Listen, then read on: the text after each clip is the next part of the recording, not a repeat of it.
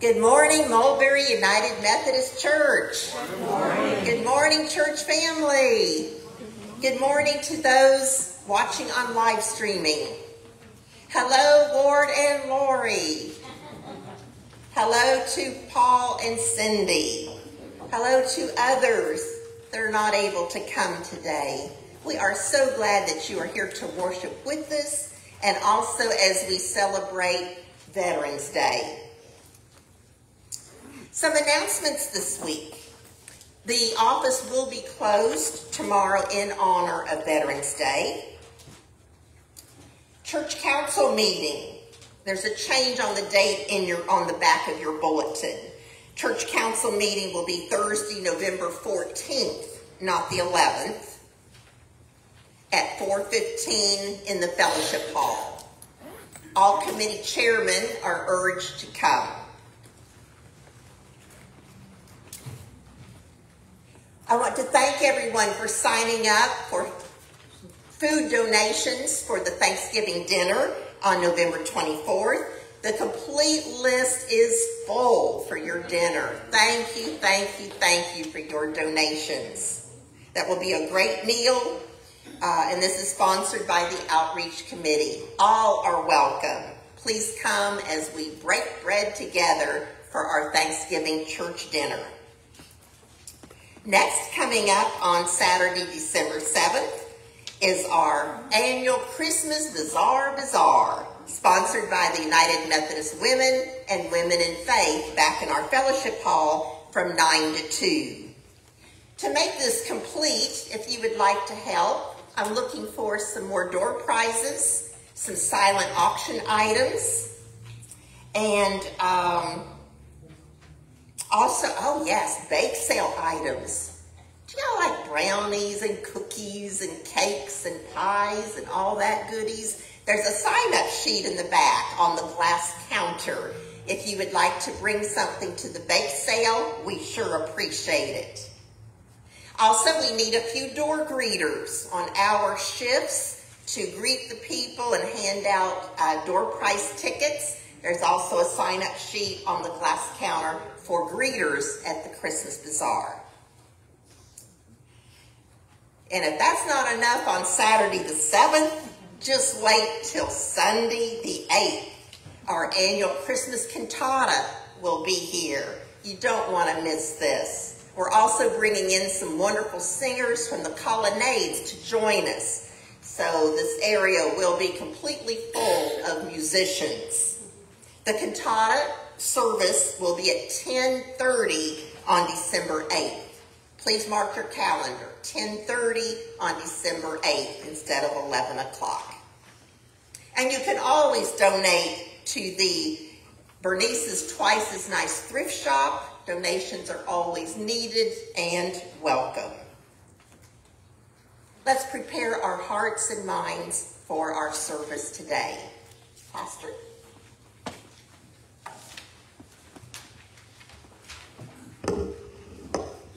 One other quick announcement is Ron Connerman's service will be this Saturday at 4 p.m. here in the sanctuary. So just please put that on your calendar. It is so good to be in worship with all of you, whether you are here in person or watching online. Let us come together in prayer. Gracious and holy God, we have come to you this day, bringing all that we have, our lives, our hopes, our dreams, our fears and sorrows.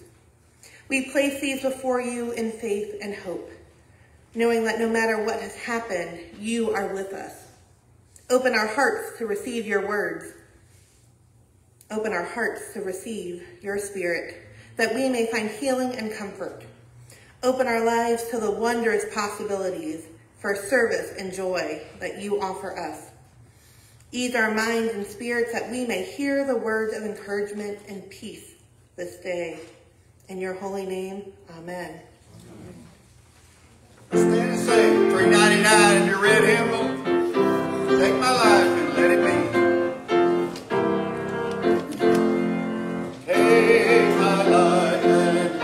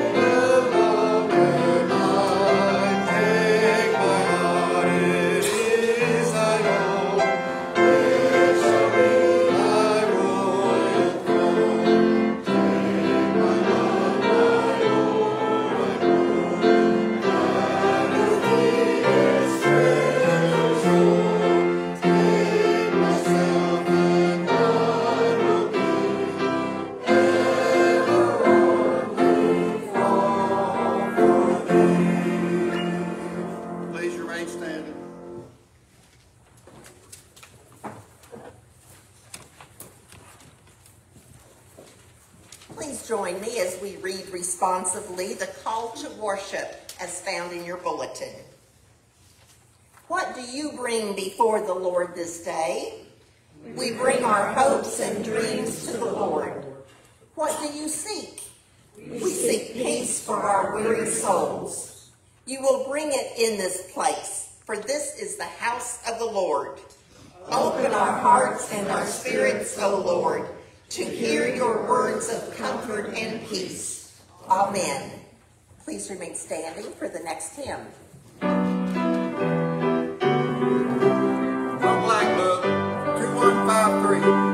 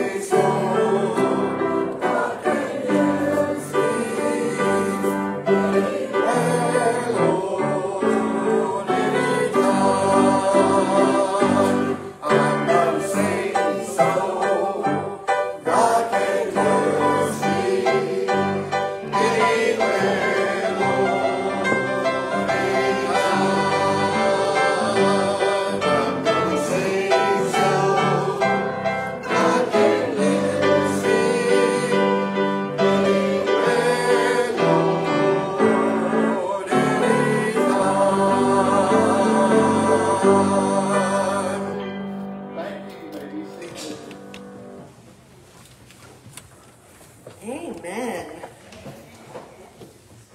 I feel like I was ready to start clapping until I realized I do not know how to clap on beat.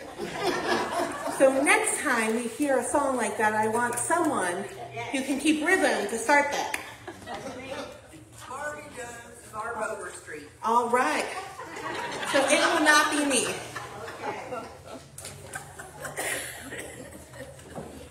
This prayer of illumination, hear these words. As we meditate on your love, prepare our minds to hear your word. Move our hearts to embrace what we hear and strengthen our will to follow your way. This we pray through Christ our Savior. Amen. Amen. Our scripture today is from the Gospel of Mark. It addresses issues of wealth, religious hypocrisy, and the exploitation of the poor, particularly widows. This is set towards the end of Jesus' public ministry.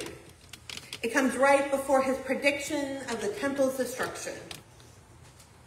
The context of the story is critical as it follows a series of confrontations between Jesus and the religious authorities, highlighting the corruption within the temple. Jesus criticizes the scribes, who were supposed to be the religious leaders, caring for the orphan, the poor, and the widow. While the scribes wore those long robes, they sought public admiration. They prayed long, mighty prayers.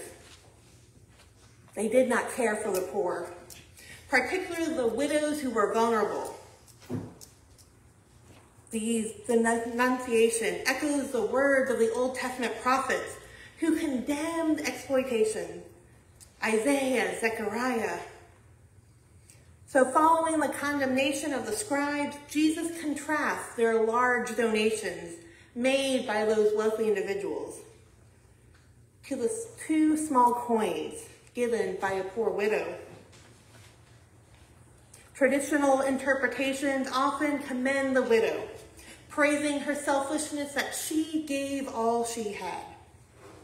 She is portrayed as an ideal figure whose sacrificial gift is seen as faith and commitment. The passage invites a deeper reflection on the relationship between religious display and social practice.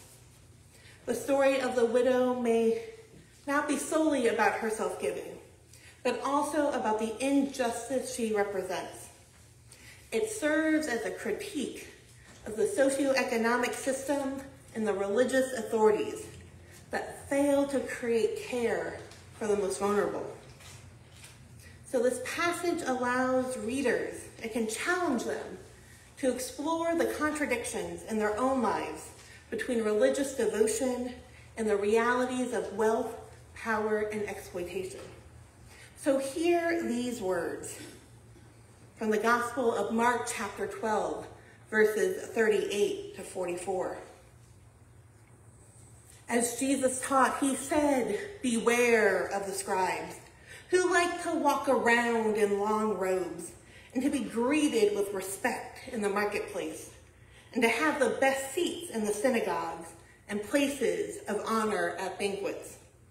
They devour widows' houses, and for the sake of appearance, say long prayers. They will receive the greater condemnation." So then Jesus sat down opposite the treasury, and he watched the crowd putting money into the treasury. Many rich people came in to put large sums. A poor widow came and put in 2 small copper coins, which are worth a penny. Then he called his disciples and said to them, "Truly I tell you, this poor widow has put in more than all of those who are contributing to the treasury. For all of them have contributed out of their own abundance. But she, out of her poverty, has put in everything she had, all she had to live on." So folks, this is the word of God for the people of God. Thank you, God. Amen. When we see this text, we see Jesus wanting to share with his disciples, with his followers, the scribes and religious leaders, all about the kingdom of God. This upside down world. This world where a poor widow putting 2 small coins is worth more than the large sums of money. He gives this example of the widow because she has a higher worth of her wealth. She gave all she had. He recognized the leaders did not give all they had. They put on a show. Perhaps they gave to receive that recognition. Sometimes it feels good to be recognized. Perhaps they gave so that they can then look down to others. "Oh, you gave 100, I gave 500. Perhaps they wanted that sense of superiority. It's important for us to be aware of why we give, why we do things. When I was looking at commentaries on this passage, I saw different commentators thinking about how this woman walked up to drop her coins. Was she humbly gathering in the shadows, trying to get the courage to drop what she had? Was she hunched over? Was she trying to be invisible?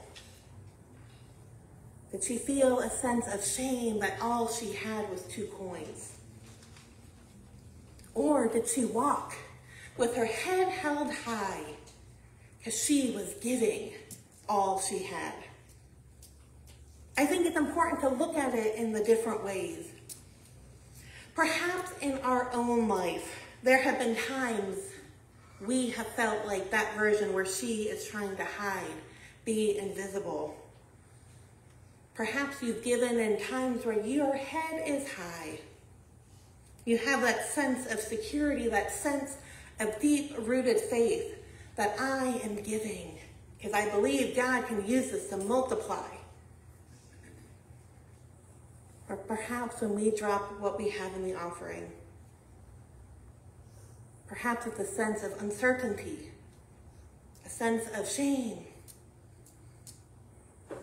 Many pastors and churches love to use the scripture to discuss stewardship giving. Their fall capital campaign. Please give us money like the widow. God too can use your coins and multiply it. But too often, they only focus on the widow giving. They like to downplay the part of the scribes, of the religious leaders, of those who have wealth. Because the scribes were the one with power. They were the one with authority. They sat at the best tables. People listened to them. They had voice and agency, far more than a poor widow. It's important for us to reflect on why Jesus is sharing these stories. What is he saying about the scribes? And what does that mean for us today in 2024? It's important to look at the scribes when he said that they like to have those prayers, those long robes, that sense of recognition. They believe they are more important than everyone else. They have the answers. They have the power. In Mark's estimation, they seem to be kind of braggy, self-important. Perhaps you know someone like that. Perhaps you have been that person at times. We don't like to think of ourselves as the scribes, as those religious leaders. But this part of Mark's gospel looks at Jesus' triumphal entrance into Jerusalem. We see those who are poor, those on the margins, embracing Jesus, welcoming Jesus. We see the religious leaders pushing back against what Jesus had to say. There's been controversy. The religious leaders want to get Jesus to do something wrong. After all, they like their power. They like their influence. This Jesus fellow is coming and mixing things up. He's calling the religious leaders out. It's never fun when someone comes to you and lets you know that perhaps you're not doing things 100% right. Perhaps we get defensive. Perhaps we shut down. Those parts of growing in our faith are not always fun. As we look at this widow, we look at how in the ancient Near East, in the Old Testament, and in the time of Jesus, how it was a patriarchal world, where a woman whose husband died was still considered to be a part of her husband's family. After her husband's death, her support became the obligation of her sons if she had them. And so if she was still young and had no sons, her father-in-law probably would have arranged another marriage for her. But if a woman lost her husband and was not able to remarry, she had no sons. She was put in a vulnerable, uncertain situation. She was unable to provide and protect herself. If you're familiar with parts of the Bible, you may remember that they talk about the widows. You're supposed to care and protect the poor, the orphan, the widows. We can see that in Isaiah and Jeremiah, Deuteronomy.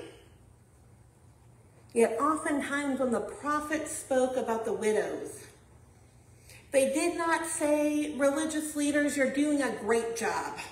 I am so proud of you. It was often a condemnation.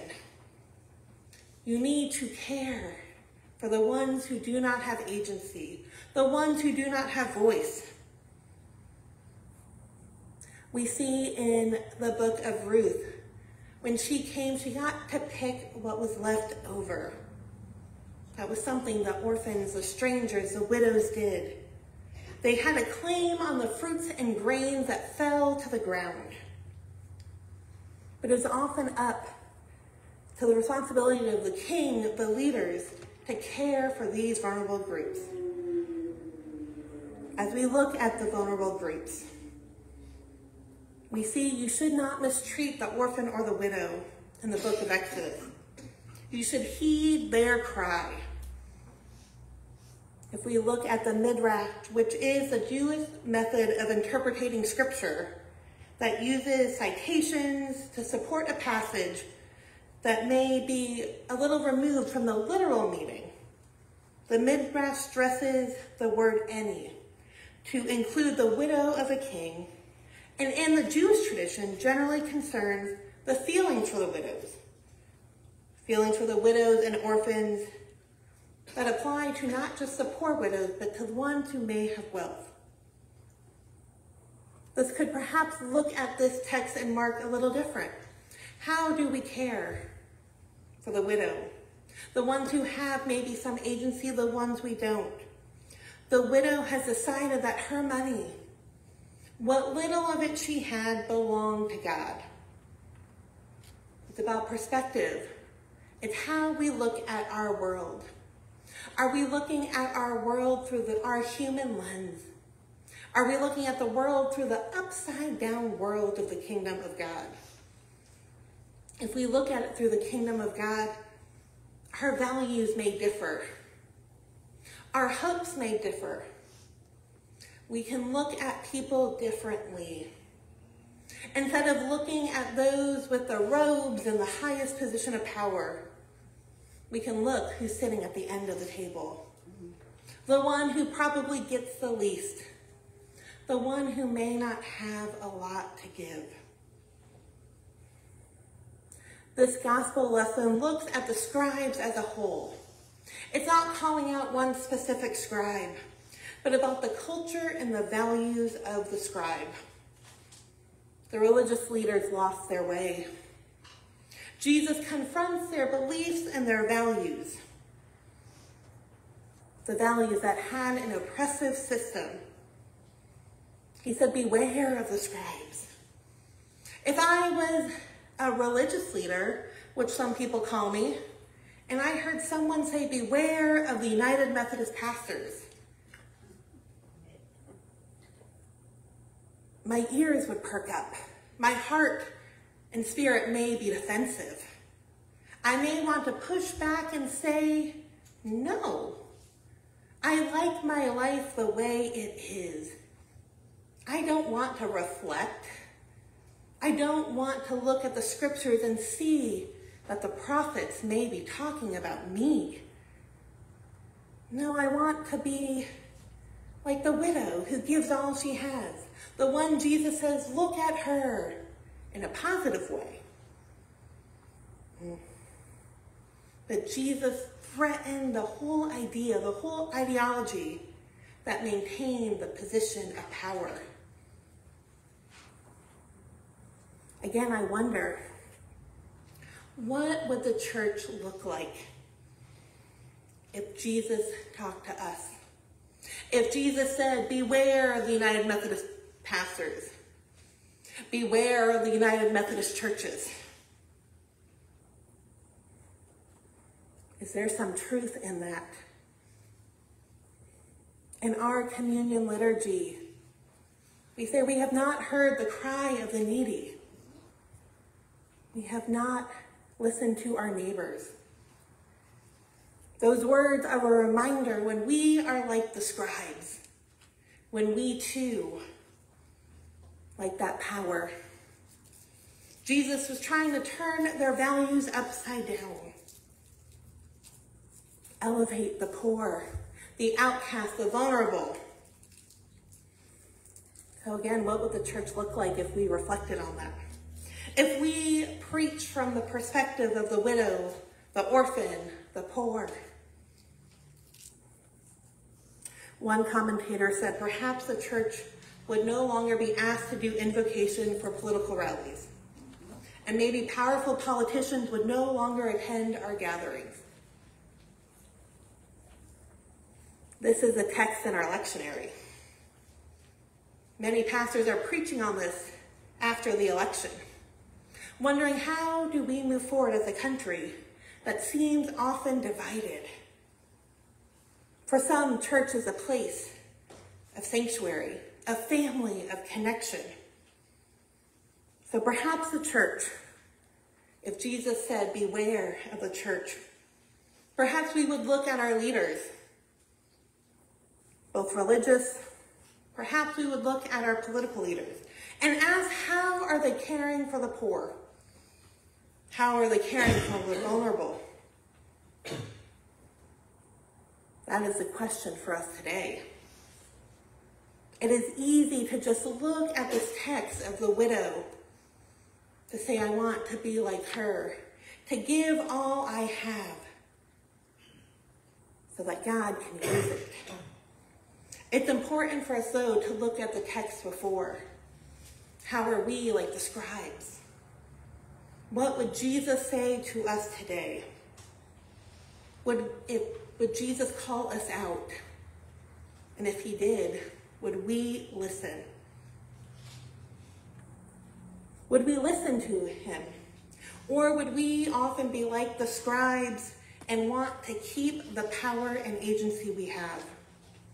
It can be easy to shut down the voices that challenge us, the voices that make us want to turn the volume down.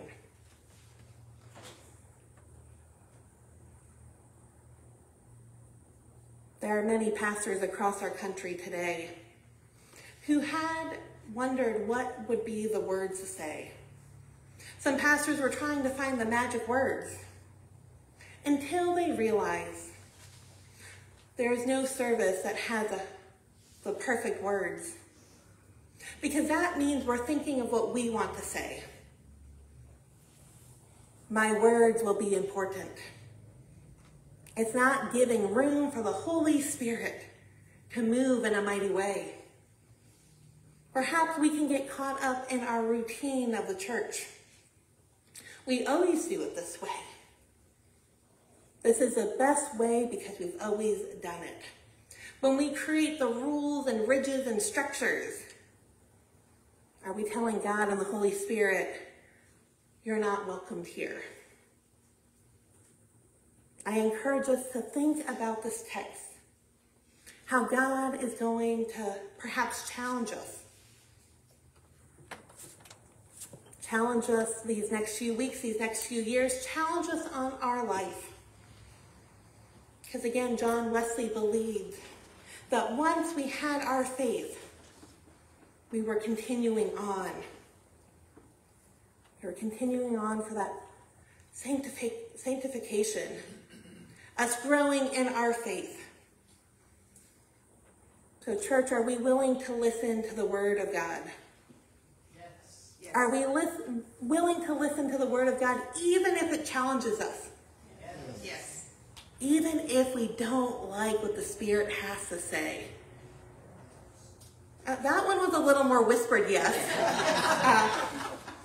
Which I am not, which you know what would probably be my answer as well. So let us pray. Gracious and holy God, sometimes we want to be like that widow, to give all we have. For Jesus to say, look at my child. Oftentimes, Lord, we can be like the scribes.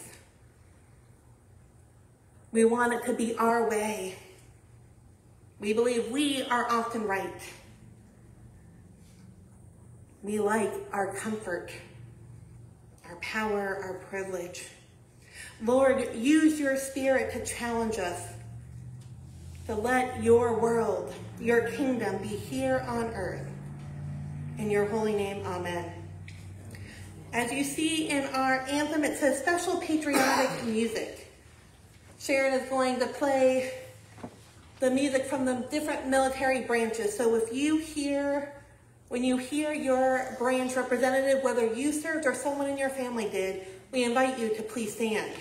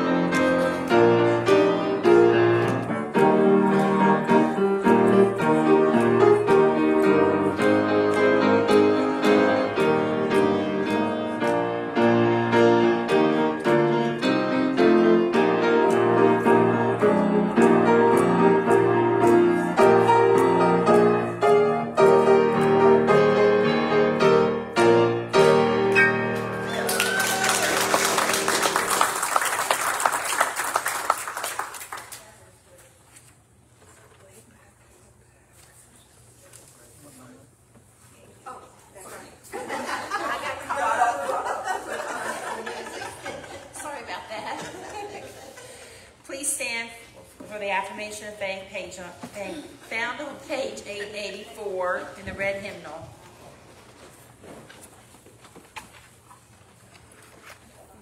A statement of faith of the Korean Methodist Church. We believe in the one God, creator and sustainer of all things, Father of all nations, the source of all goodness and beauty, all truth and love. We believe in Jesus Christ, God manifest in the flesh, our teacher, example, and redeemer, the Savior of the world. We believe in the Holy Spirit, God present with us for guidance, for comfort, and for strength. We believe in the forgiveness of sins, in the life of love and prayer, and in grace equal to every need. We believe in the Word of God, contained in the Old and New Testaments, as a sufficient rule both of faith and of practice. We believe in the Church, those who are united in the living Lord, for the purpose of worship and service. We believe in the reign of God as the divine will realized in human society and in the family of God, where we are all brothers and sisters. We believe in the final triumph of righteousness and in the life everlasting. Amen.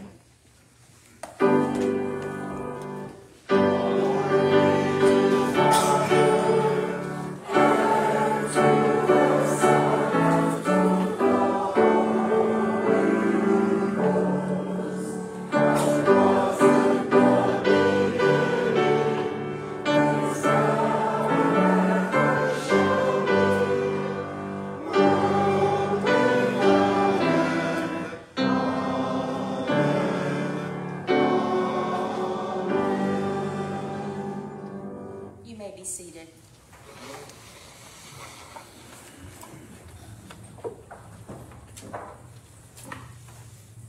As we come to this time of offering, I was making sure I was on the right part of our worship. As we come to this time of offering in our worship service, although the text today was not specifically about stewardship, it is important for us to look at why we give. Perhaps we tithe that 10% because it's what we read in the scriptures. It's what we were taught to do. Perhaps we give all we can. Perhaps our gifts are not financial.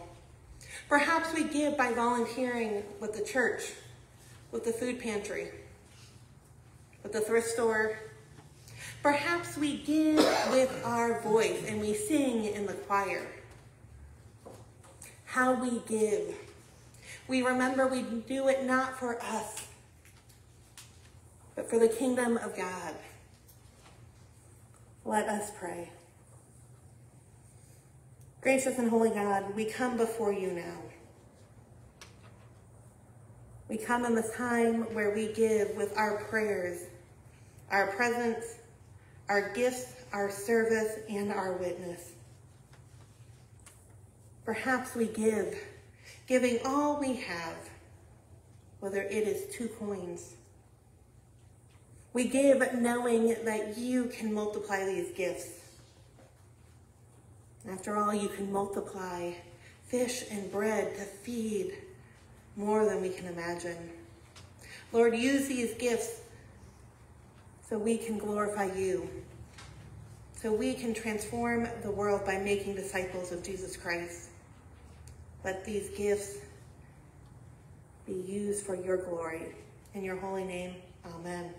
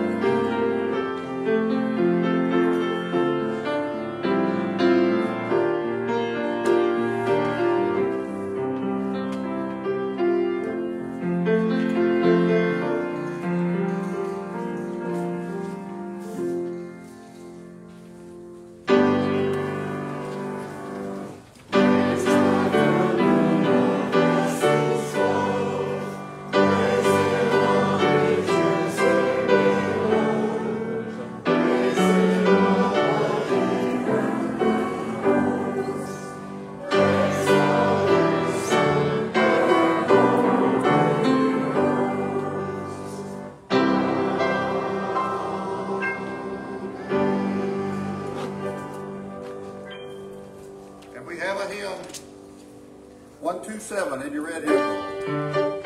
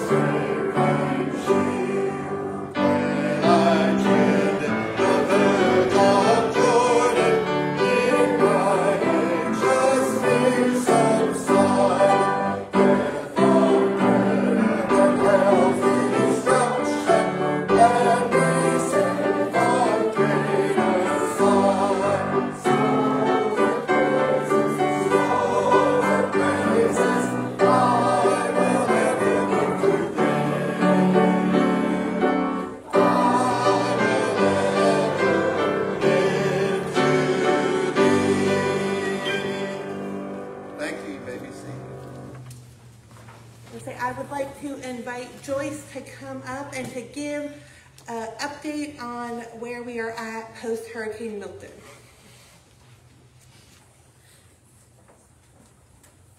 Good morning, church family.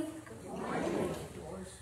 I don't know if you saw when you came in, we have some pictures of the damage that our beloved fellowship center and prayer garden sustained after Hurricane Milton.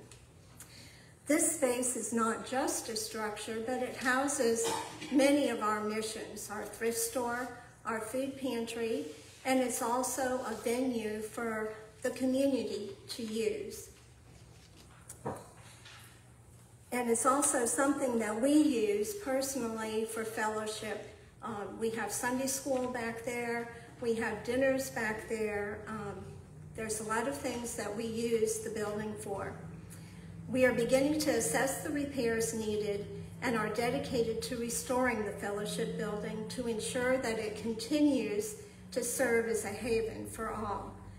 To achieve this, we are inviting our church family to join in the conversation about how we can collectively support this restoration. If anyone would like to personally go back and see the damage after the service, I would be happy to unlock the gate for you. Our church has always been a supportive family, and we know that many of you have skills, connections, or resources that could aid this effort. Whether it's sharing ideas for repair, helping organize events, or providing knowledge about construction, your input can make a difference. We will keep everyone updated on our progress and upcoming events. As we move forward, let's remember the power of our faith and community is overcoming obstacles. Every contribution, whether large or small, plays a part in the restoration of our cherished building. Thank you for your continued support and dedication to our mission. We truly appreciate each one of you. Thank you.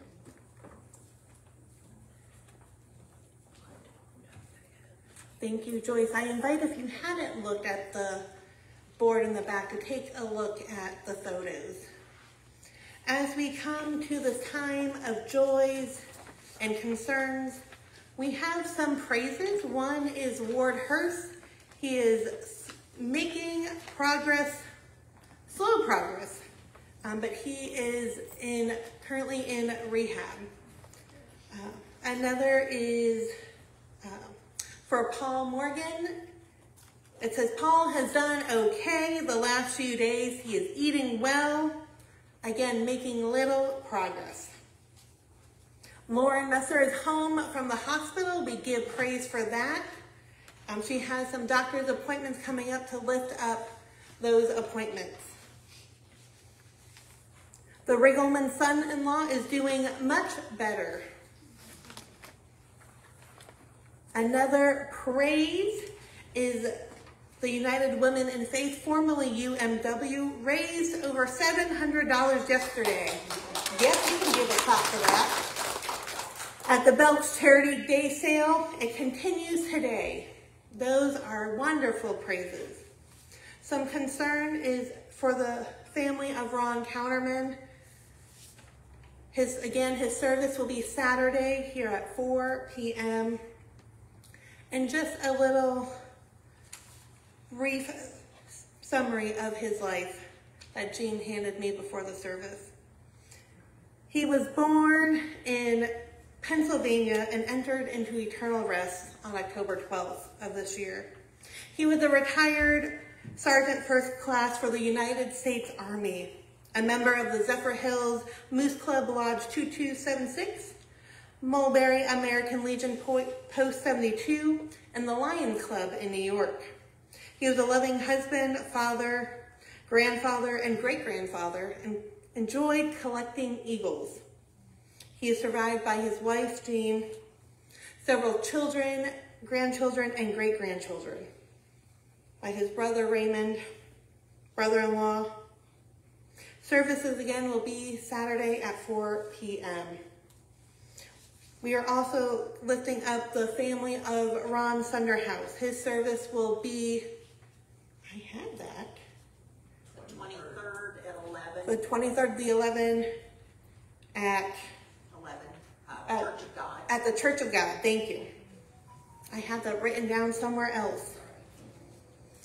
We're going to continue to pray for Rena's family. And again, we're going to continue to pray for repairs for the church that Joyce just shared.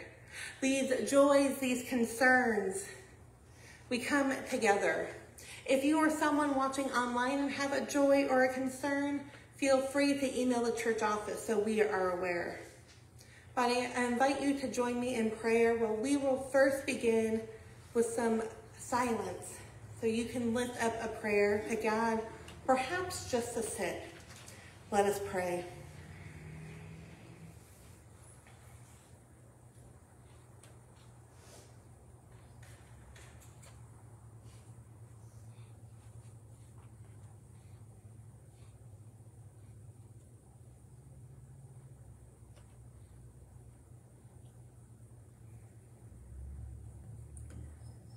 Gracious and holy God, on this day of remembrance, we gather before you with hearts full of gratitude and awe. We thank you for the brave men and women who have served our nation, those who have given their time, their strength, and sometimes their very lives to defend the values of freedom and justice we hold dear. We thank you for the sacrifices of our veterans. We keep them lifted up in prayer, asking that they feel your peace surrounding them. Lord, we pray for those who are serving today, both near and far, that they may be strengthened by your presence and find peace amid the challenges they face. May we honor them not just with our words, but with our actions, by working to create a world, a peace of compassion and understanding, where no one is forgotten or left on the margins. Lord, we remember the words that we heard in the Gospel of Mark, about the dangers of pride and self-righteousness, the deep value of humility and generosity.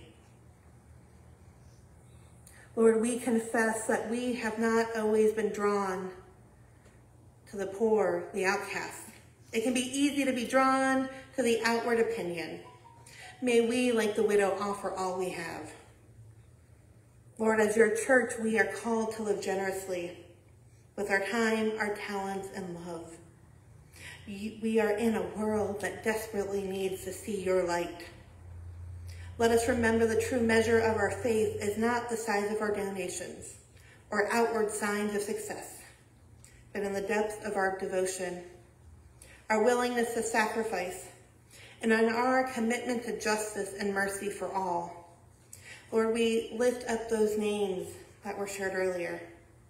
We celebrate the praises of recovering from being in the hospital, of upcoming doctor's appointments. Lord, we lift up our church family, those who are hurting of losing loved ones. Lord, we pray for those who are struggling. We pray for those who are feeling marginalized, forgotten, those who are struggling. May they know the comforting embrace of your love. Lord, we as your church are seeking to be a light in the darkness, a place of refuge and hope. Help us to remember that the work of your kingdom is how we serve others, how we care for those in need, and how we be better advocates. We pray for wisdom and courage. We pray for our church. And Lord, when we pray, we can pray together the prayer that you have taught us. Our Father, who art in heaven, hallowed be thy name. Thy kingdom come, thy will be done, on earth as it is in heaven. Give us this day our daily bread, and forgive us our trespasses, as we forgive those who trespass against us. And lead us not into temptation, but deliver us from evil. For thine is the kingdom, and the power, and the glory forever. Amen. Our closing hymn is 110. Red hymnal, let's stand and sing. Martin Luther King hymn.